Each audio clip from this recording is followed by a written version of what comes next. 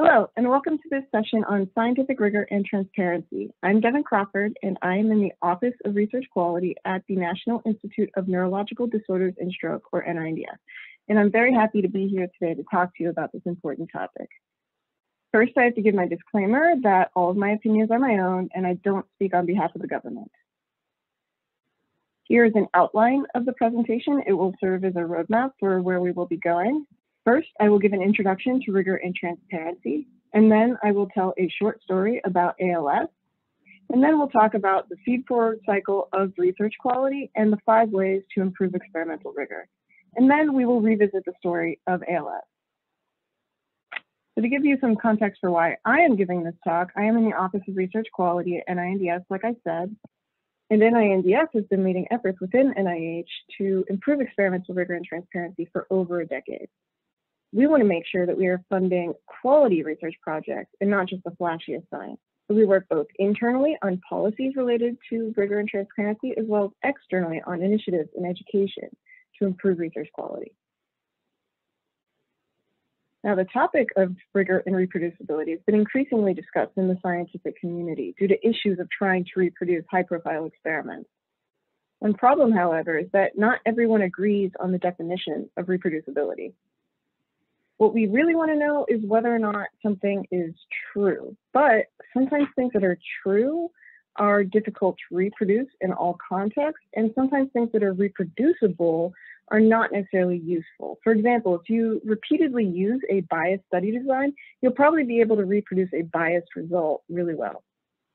And all of the things listed on this slide can affect the reproducibility of an experiment. For example, your signal-to-noise ratio, or the complexity of the design, your statistical methods, and the heterogeneity of your experimental results. And this is why we at NINDS advocate for high-quality experimental design through scientific rigor and transparent reporting of methods and results, instead of for reproducibility per se. And to make sure everybody's on the same page, I provide definitions for rigor and transparency here. Scientific rigor being the strict application of the scientific method to ensure unbiased and well-controlled experimental design, methodology, analysis, interpretation, and reporting of results, according to the NIH definition, as well as transparency, or reporting all relevant details about how an experiment was planned, executed, analyzed, and interpreted. And that includes unexpected and inconvenient outcomes. So now I'd like to tell you a story about why rigor and transparency are important to NINDS.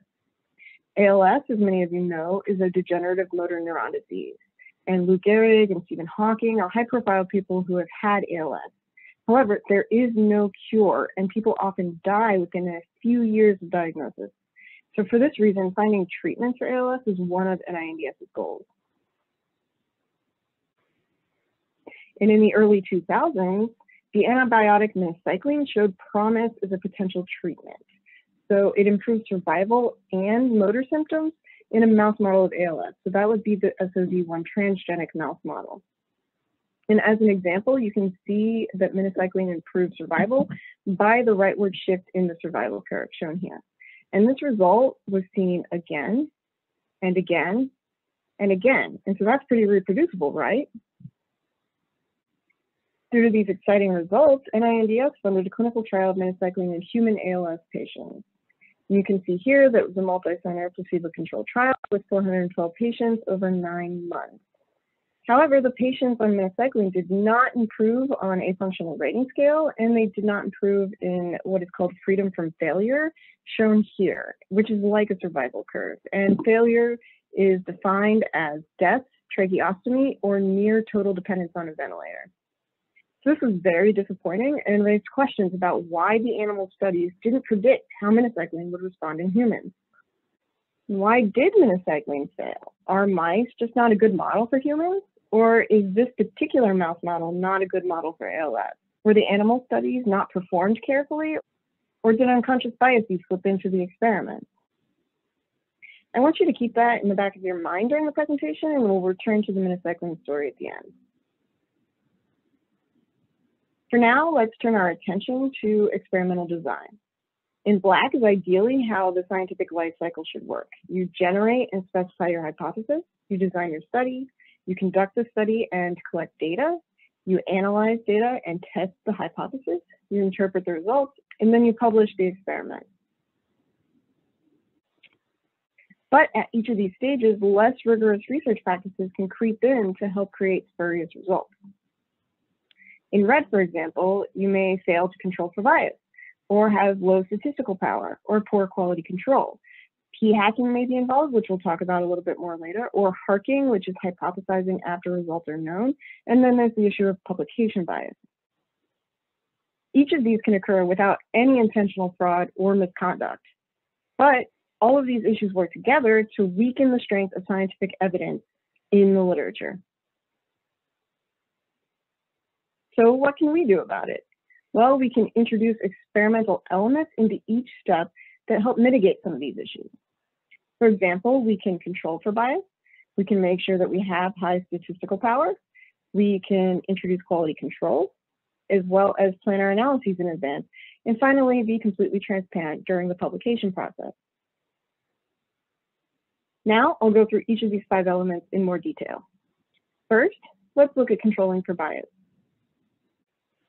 I get a lot of questions from scientists about whether or not rigor and transparency are relevant to all kinds of science, like basic translational and clinical science, computational sciences. How about in vitro or in vivo animal studies and not just human studies? Well, like my colleague Shai Silverberg likes to say, no matter what kind of experiments being performed, there's always a vertebrate animal involved. And who is that vertebrate animal? It's us, it's the human.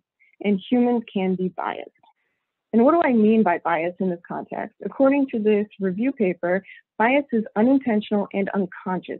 It is defined broadly as the systematic, erroneous association of some characteristic with a group in a way that distorts a comparison with another group. But what do we do about this bias? From the same review, they suggest that to mitigate the effects of bias, we need to make everything equal during the design, conduct, and interpretation of a study, as well as report those steps in an explicit and transparent way. Some of the strategies that we have for this include blinding, or making sure we don't know which group is which during treatment or analysis. There's randomization, or randomly assigning a group to treatment so that each sample or person or animal has the same chance of receiving one treatment versus another. We have predetermined inclusion and exclusion criteria, or choosing when data should be removed from the data set, for example, outliers, before the experiment ever starts. So this prevents you from selecting data for the data set after you know what the data set looks like. Finally, we have objective outcome measures, and this is using things like automation or very clear-cut measurements, and this avoids ambiguity and judgment calls by the researcher.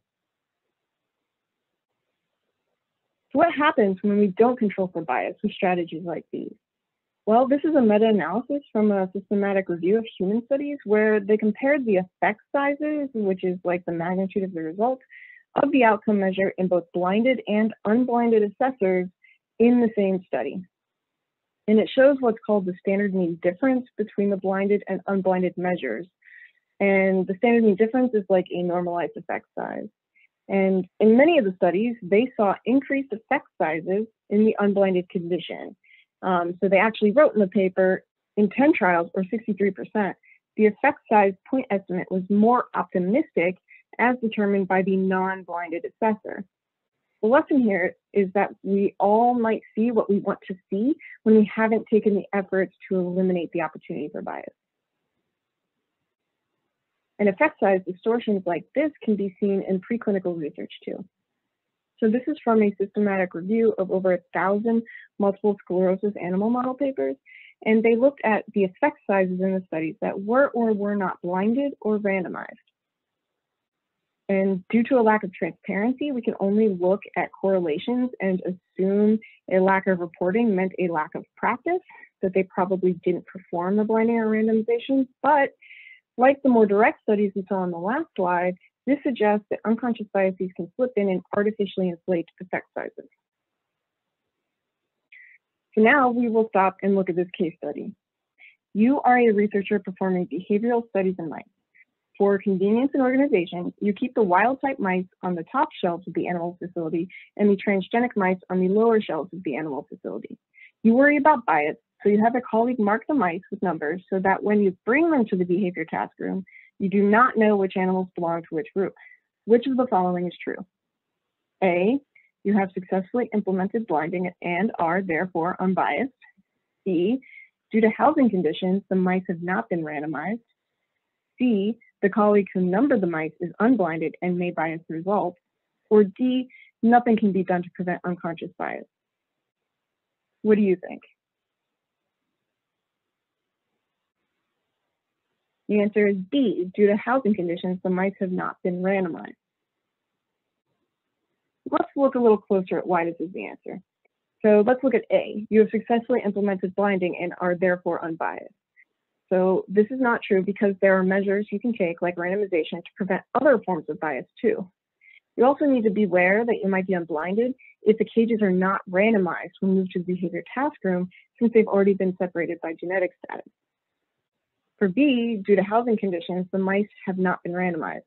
So that's true because with placement in separate spots in the animal facility, the wild type and transgenic mice might have different levels of light, humidity, noise, handling, and there might be cage or littermate effects. For C, the colleague who numbered the mice is unblinded and may bias the results. So this is not true because although there is a small chance that the colleague would introduce bias by handling the mice differently, their purpose in the story is to reduce unconscious bias by others through setting up the blinding scheme. And for D, nothing can be done to prevent unconscious biases. Well, we know that's not true because we've learned multiple ways to mitigate bias, even if bias will likely still be present in some amount. All right, let's move on to the second element for mitigating experimental design issues, and that is statistical power. I want to start with some definitions to make sure everybody's on the same page. So statistical power is equal to 1 minus the type 2 error, which is also known as the false negative rate. And overall, this is the probability of observing a statistically significant result if a true effect is present. However, this depends on both the effect size and the sample size. The effect size being the magnitude of the difference between a treatment group and the control group, and sample size being the number of subjects, animals, samples, or whatever in the experiment. What's important to note is that power is higher when the effect size and sample size are higher. Now, a typical study aims to have about 80% power to detect the difference between groups, but often the actual power of studies is much lower. And so this figure on the left shows data from 660 meta-analyses in 3 different disease areas. And the authors used the effect size found in each meta-analysis to estimate the power in each original study that contributed to the meta-analysis. And so as you can see from the histogram, about 50% of the original studies had less than 20% power to detect a real difference between groups. On the right, you can see a graph of effect size versus sample size in these studies. In this case, effect size negatively correlates with sample size, meaning that studies with a low sample size tend to have inflated effect sizes. So this is exacerbated by the fact that studies with low sample size and low effect size probably never get published. And so being underpowered can lead to bias in the results. Now, here's a question related to choosing sample sizes. Professor X tells you that the lab will use 10 animals per group to collect tissue for analysis. They tell you that this sample size is chosen because it is standard in the field and it's what the lab has always done. Is this a valid method for determining sample size? A, yes, or B, no. What do you think is the answer? The answer is no. And that is because this strategy provides no information about the power of the study, the variability of the data, or the expected effect size. So it's impossible to know if 10 animals will be enough to make valid inferences about differences between the groups. And the third element we will discuss is quality control. In 2009, the ALS Therapy Development Institute published a study asking what factors might affect their studies of SOD1 mice, which we heard about earlier in the presentation. So this study took survival data from over 2,000 untreated mice and ran simulations to randomly place them into 2 groups. And then the authors asked how often they found an apparent difference in survival, which would be a false positive since all of these animals were from the control group that had not received any treatment. When they did not control for any factors and used 4 mice per group, as shown here, they saw apparent differences more than 50% of the time, more than half the time. They were able to decrease the false positive rate when they removed mice with a low copy number of the transgene, because these mice just weren't as sick, as well as mice that died of unrelated causes like infection, and they introduced sex and litter matching. Now, keeping the same sample size, they could decrease the rate of apparent effects to about 30%. But increasing the sample size decreased the rate even further. Now, let's say they did not consider any of these confounding factors. Then, increasing the sample size to 50 per group still could not decrease the false positive rate to the 5% level people often think they have when they're using a p-value of less than 0.05 as their cutoff for statistical significance. So all of these things needed to be considered in the experimental design. Controlling for quality through reducing the effect of confounding factors can be very important for keeping the false positive rate at a reasonable level. So now we have another question, true or false? You can always identify all confounding factors before the study begins. The answer is false.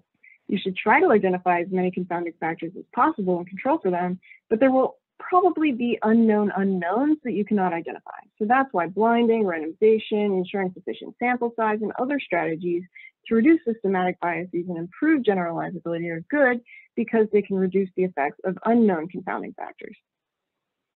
We've now made it to our 4th element for mitigating quality issues, and that is analysis planning. So we will discuss why it's important to think through your analyses before you start your experiment. To illustrate this point, this is a study where the authors ran 15,000 simulations on randomly distributed control data and asked how often they found false positives. And here they define false positives as a p-value of less than 0.05 when looking for differences between groups, since this is all control data. And so this is a similar type of study as what we saw earlier, where researchers grouped survival data from mice using simulation, except in this study, all of the data is simulated. They started with 10 samples per group, they tested for a p-value, and then added 1, 5, 10, or 20 more samples before testing again. And they kept on doing this and only stopped when they saw a p-value of less than 0.05, or they reached 50 samples per group. They found a much higher false positive rate than the expected 5%, based on the cutoff of 0.05 for their p-value. And this is because they tested multiple times for group differences, and there will be a false positive rate for each individual test, and so it can add up. So increasing sample size in search of a more robust result, and thereby performing multiple significance tests, can actually introduce more error into the experiment. And this is why you should choose your sample size in advance and stick with it, or at the very least, report it if you do not. A similar issue is choosing which analyses you'll use to interpret your data. We all know that it's important to choose the right type of analysis for our data, but just as important is choosing the analysis in advance. So as we learned with sample size, doing multiple analyses on the data can increase the false positive rate. And not accounting for this can be considered p-hacking, or as we define it, selectively reporting analyses that show a statistically significant result without taking the full context into account. So in the same study as the last slide, the authors performed additional simulations on their controlled data set to test the effects of what they called experimenter degrees of freedom, or selectively reporting when multiple analyses were performed. So in situation A, they started with 20 samples per group, and they had 2 somewhat correlated variables and tested that or their combination. And when they did that, they found a p-value of less than 0.05 somewhere, 9.5% of the time. In situation B, they started with 20 samples per group again, but they kept that t-test, or they added 10 more samples before doing another t-test. When they did that, they found p-value of less than 0.05, 7.7% of the time.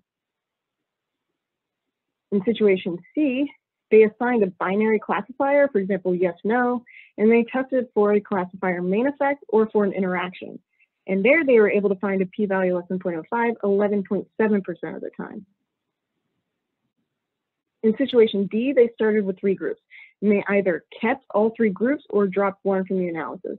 When they did that, they were able to find a p-value less than 0.05, 12.6% of the time. And these are all fairly common practices, but people don't always report them. Now, what is scary is when the authors combine these behaviors.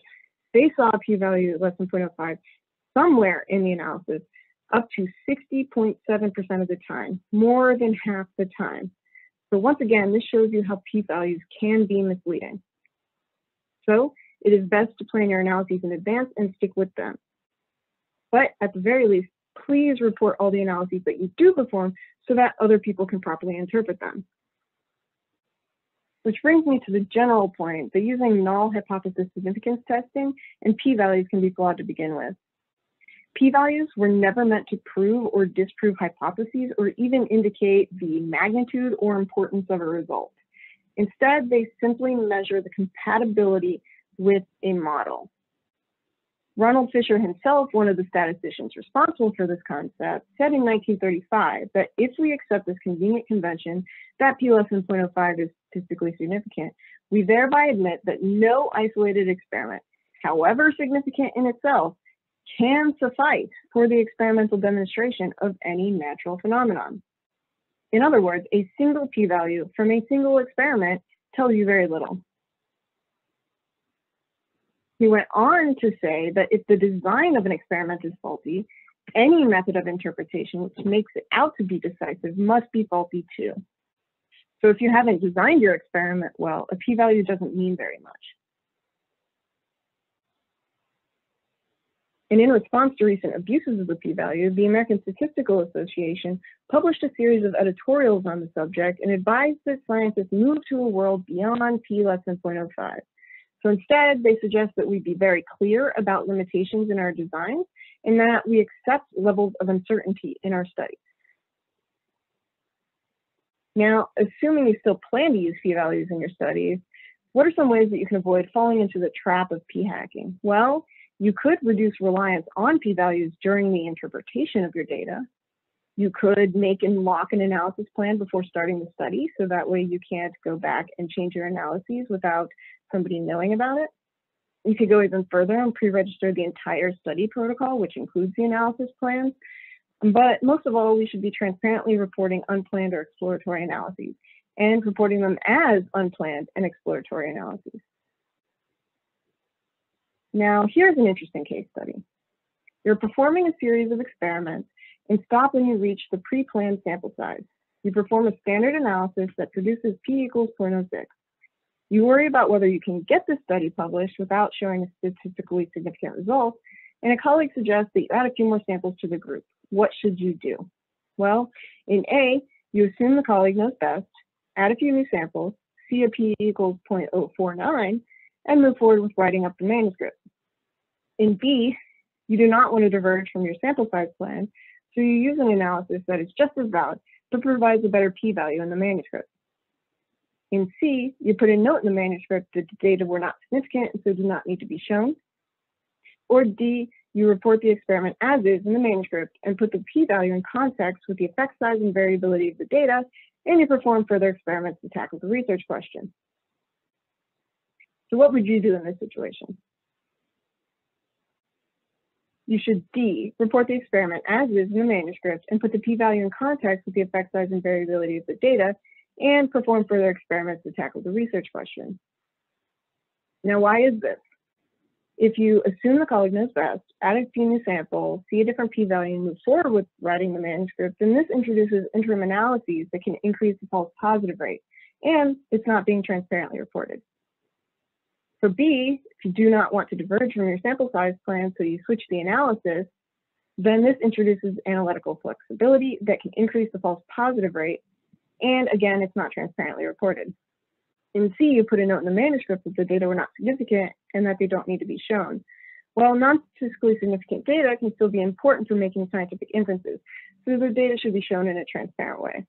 And finally, D, doing the experiment as is, putting things in context and doing further experiments. Well, this approach reduces reliance on only the p-value to make scientific inferences. It provides the highest level of transparency, and it includes multiple lines of evidence to aid in your results interpretation. Now, let's look at the last of our 5 elements, publication transparency. So one major facet of transparency is reporting important study elements related to rigor, like blinding, randomization, and sample size estimation. However, a few studies actually report these items. This study used a text mining algorithm to measure reporting in over 1.5 million papers from PubMed. And despite some gains over the last 20 years, reporting is still very low. You can see for randomization, it tops out at about 30%, and sample size estimation and blinding are around 10%. So we still have a long way to go to improve reporting of these items. Well, why is not reporting these items such a problem? We discussed earlier some systematic reviews showing that inflated effect sizes occur when blinding and randomization were not reported. Well, in this meta-analysis of 2 dozen preclinical stroke papers, the authors went further and counted how many of the rigorous experimental design elements listed here were reported. And these include things like blinding, randomization, sample size estimation, and various controls.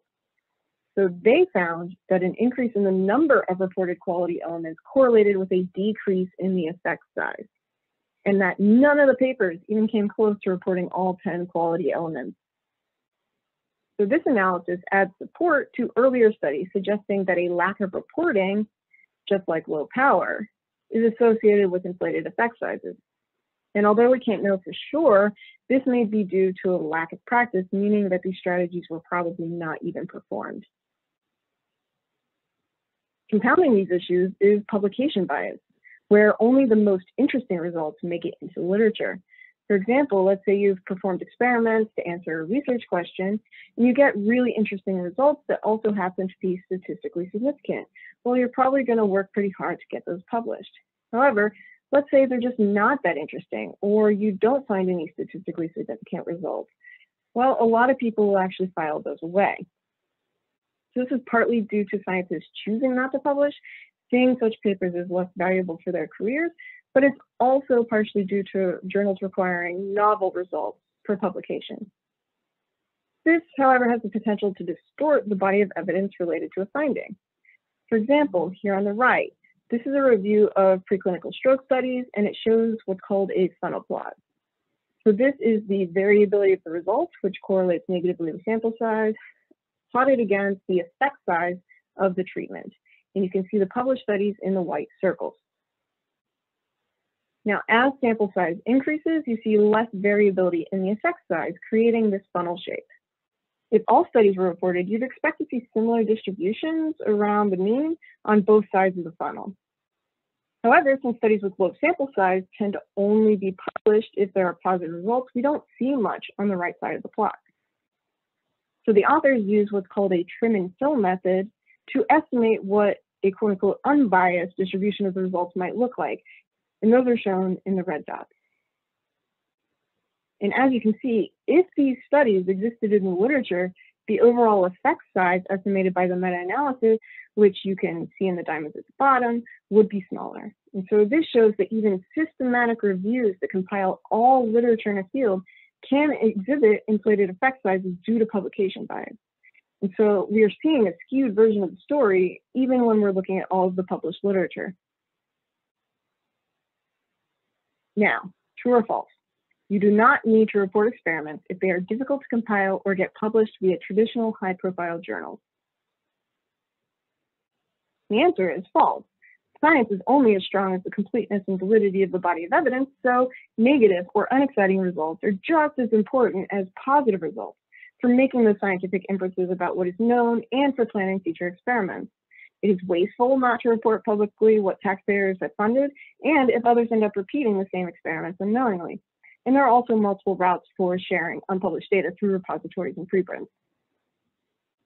At this point, we've gone through 5 experimental design elements to help mitigate some of the issues we saw in the feed-forward cycle of low research quality. So now, with improved experimental design, we can turn it into a feed-forward cycle of high research quality. With these 5 elements, you can make better hypotheses based on stronger prior literature. You can design rigorous studies with low risk of bias, high statistical power, and good quality control. You can plan your analyses to avoid analytical flexibility and false positives, and you can contribute sufficient information to the scientific literature to help strengthen the body of evidence in your field. I do want to make a quick note about exploration though. So we can't always plan everything in advance, especially when we're trying to discover something new. We often distinguish between a couple different types of research. There's exploratory research, also known as discovery, observational, or hypothesis generating research. And this is research that's not designed to test a specific hypothesis. And in this case, elements of rigorous experimental design can still be incorporated where possible, for example, blinding, but are not necessarily required in every part of the experiment. On the other hand, there's confirmatory or hypothesis testing research, and this is research that should incorporate all applicable elements of rigorous experimental design to ensure proper execution and interpretation. I hear concern all the time from the scientific community that rigor and transparency will kill innovation and discovery, but I don't think this is the case because exploration is very important and we encourage it. What's most important is to be transparent about how the research was performed so that data can be interpreted in its appropriate context.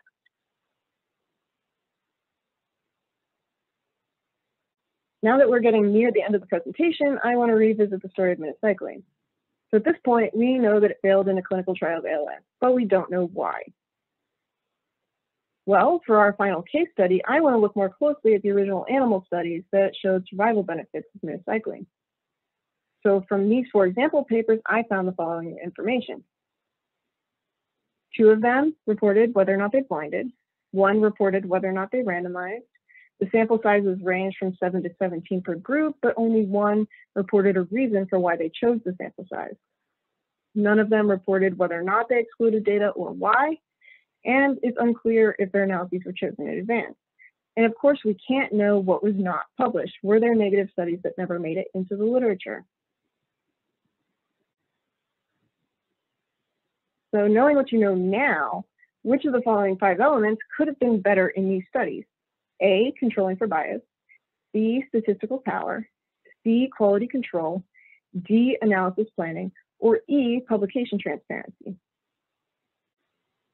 The answer is, of course, all of them. Each of these 5 elements could have been better implemented in the original minocycline mouse studies. However, this isn't the end of our story. The ALS Therapy Development Institute actually went back and performed more rigorous studies on failed ALS drugs like minocycline in the SOD1 mouse model. After performing the preliminary study we discussed earlier in the presentation on control mice to determine optimal experimental design, they decided to blind technicians and investigators. They randomized mice to the treatment group. They used at least 24 mice per group and chose that number based on that prior study. They matched for sex and litter. They excluded mice with low transgene numbers and also those that died from study unrelated causes. They discussed in a prior paper the validity of particular analyses. However, one knock against them is that their work is mostly unpublished. So what they found is here on the right. In the light blue bars, that's the increased survival that was shown in the original animal studies for each of these different drugs. In the dark bars, however, those are the results from the new optimized studies from the ALS Therapy Development Institute. And in every single case, the new optimized studies showed small and sometimes negative effects of each of the drugs on survival. And I'll highlight minocycline here. You can see that there's a big difference. So when the mouse studies were performed more rigorously, they better matched the results seen in clinical trials. And so imagine how much time, money, and patient risk could have been avoided if the original studies had just been performed more rigorously. So this is why we should care about rigorous preclinical research. So in summary, transparency, transparency, transparency. No matter what we do end up doing in our experiments, we need to be transparent about it so other people can interpret it correctly. Also, controlling for bias, ensuring sufficient statistical power, safeguarding quality control, planning analyses in advance, and reporting all relevant experimental and analytical details are vital for high-quality research. And high-quality preclinical research is a necessary first step for translating findings from the bench to the clinic. On this slide, I've added some resources that might be of interest to you, so you can go ahead and pause the video if you'd like to look up any of these websites or papers. So we have rigor and reproducibility resources from NIH. We have the website of our office at NINDS, And we have a page with a list of over 100 resources related to Rigor that you might find helpful. Additionally, I have also listed a couple of publications where you can learn more about Rigor's experimental design elements. And with that, I'd like to thank you for your time. I hope that this presentation was helpful, and my contact information is here if you have any questions or would like to follow up.